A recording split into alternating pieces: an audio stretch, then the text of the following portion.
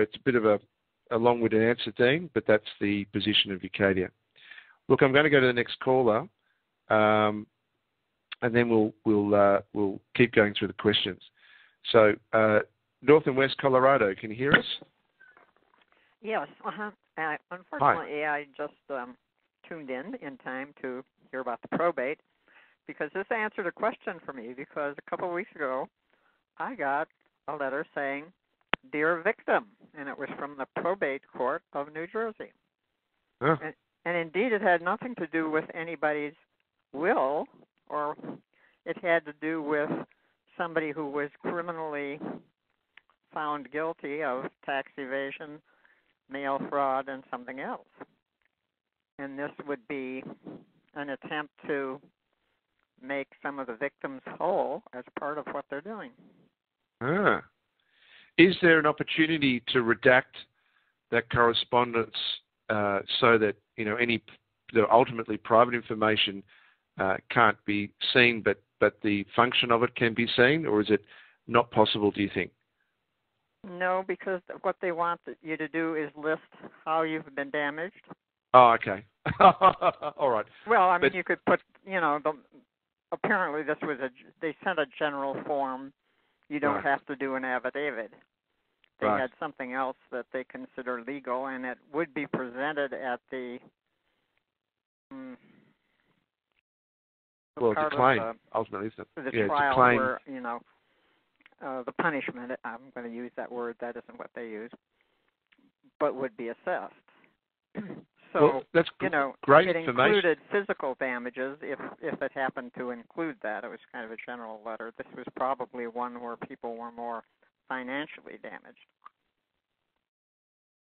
But they are presenting this for you at the time of that aspect of the case. Anybody who wants to say they've been damaged. So you can't keep it that private, and they already obviously know who I am, and they sent me the letter. Yeah, no, it was more that we could give it as an example, because it just validates the point that we said that most court is functioning as probate court as claims against the estate. Yes. Yes, but the people are alive. I mean, it's not a deceased group. Actually, it's a group. Mm. So, but they were found, I think there were like eight people, and they were found guilty in June. Mm. Well, it's a fascinating.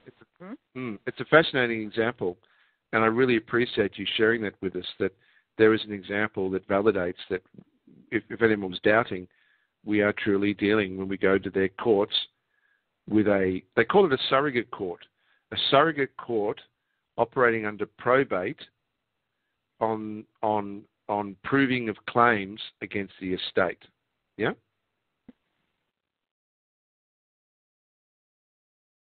But thank you, because as I say, I was mystified when I saw this thing, a letter, from a probate court, and then when I read the contents, I thought, this is strange. They're not dead. Well, now you know. Look, thanks very much. Thank you. Thank you. Okay.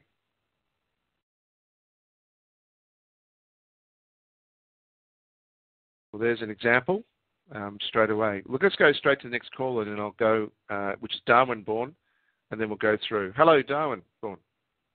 Hello. Hey.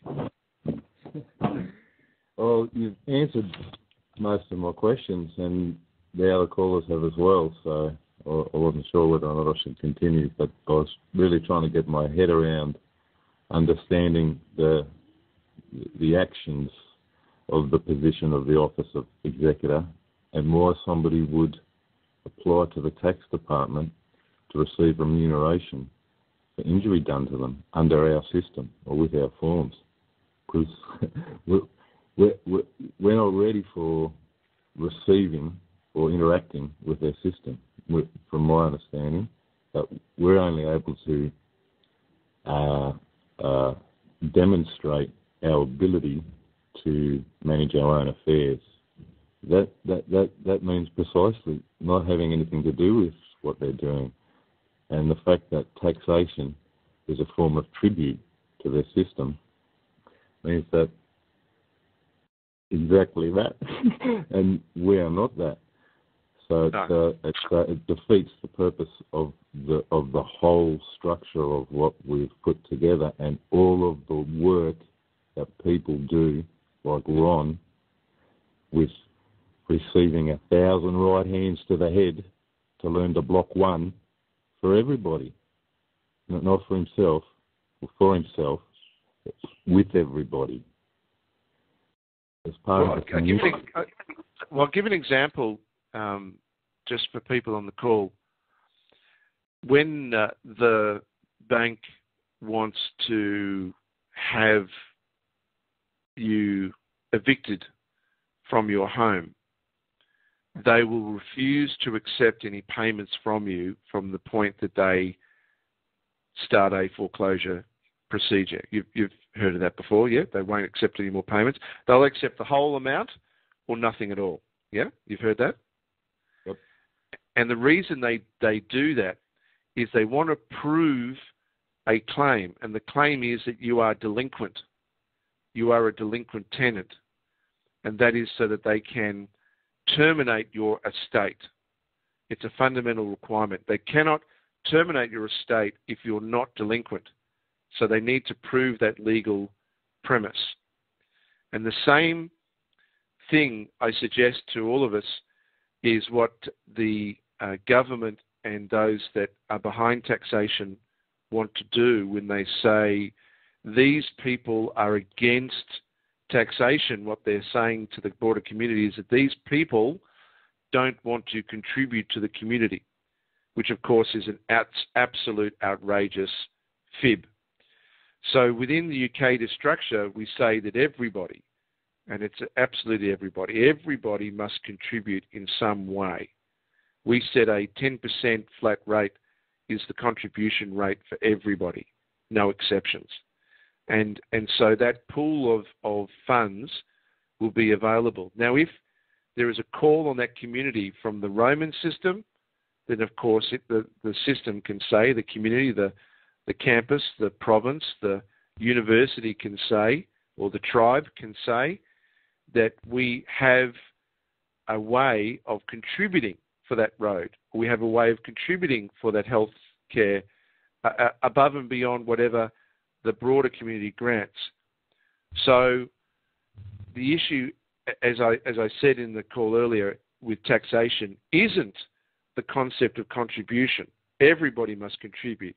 It is the fact that their system is specifically designed to torture us, to treat it as a form of punishment, tribute, and to legally, being a taxpayer, legally list us as nothing better than a child molester, as a criminal.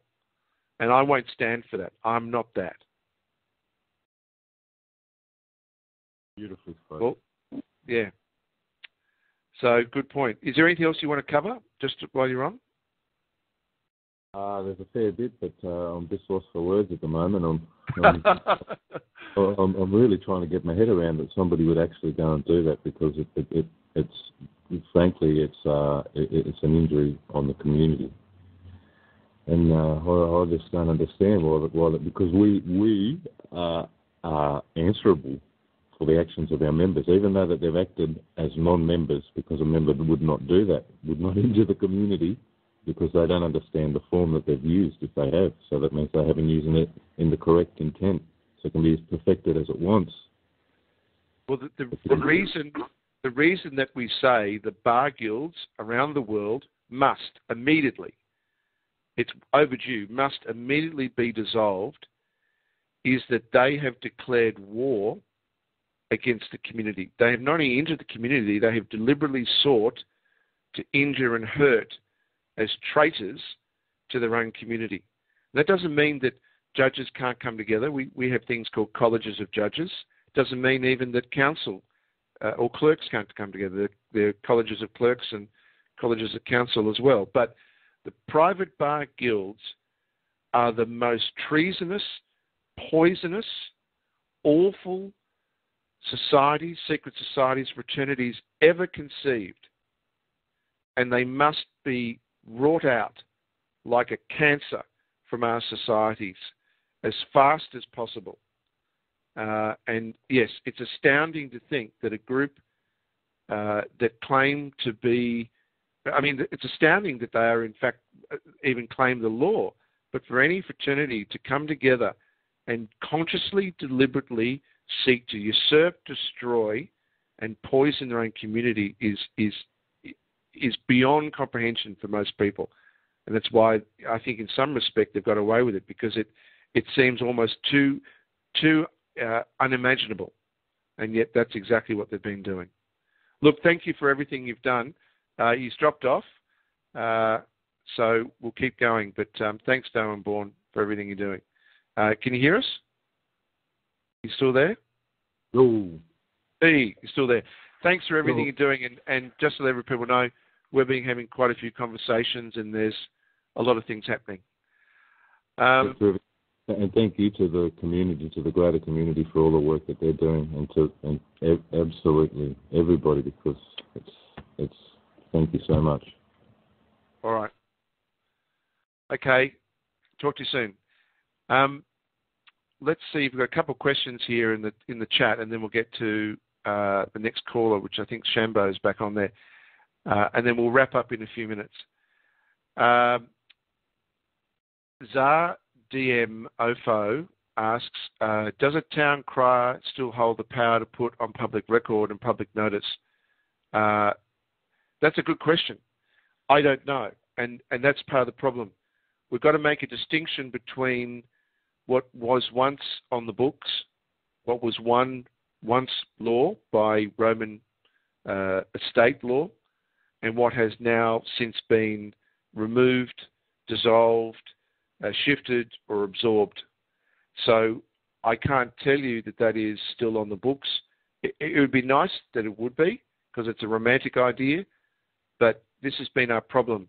Too much of the information we've done has been on the presumption that certain things are still available to us, but if they're removed from statute, then they're no longer effective.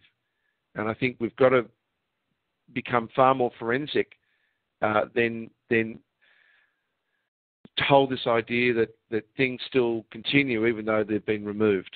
So the answer is I don't know, but let us find out.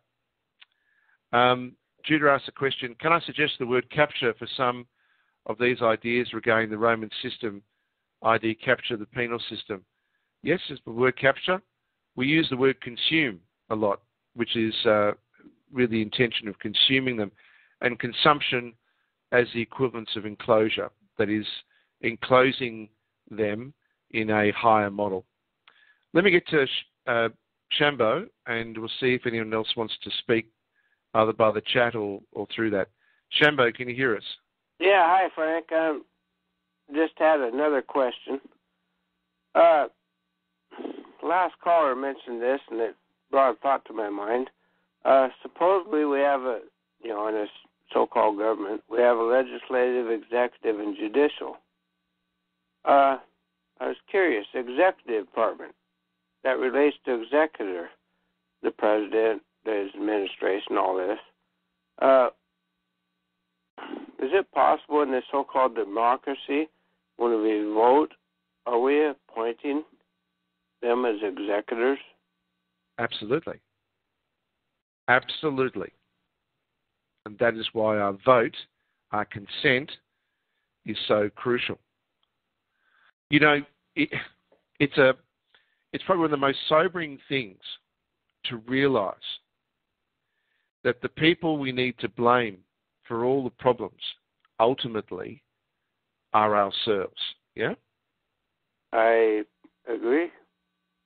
And it is sobering because it is easy to fall into the mindset of being a victim. Life deals us bad cards, and it can deal us bad cards a number of times. And before we know it, we can go from a home, a job, to no home, no job, to marriage, to no marriage, to family, to on our own, to being free, to being in prison. And along the process, we see the injustices that people do.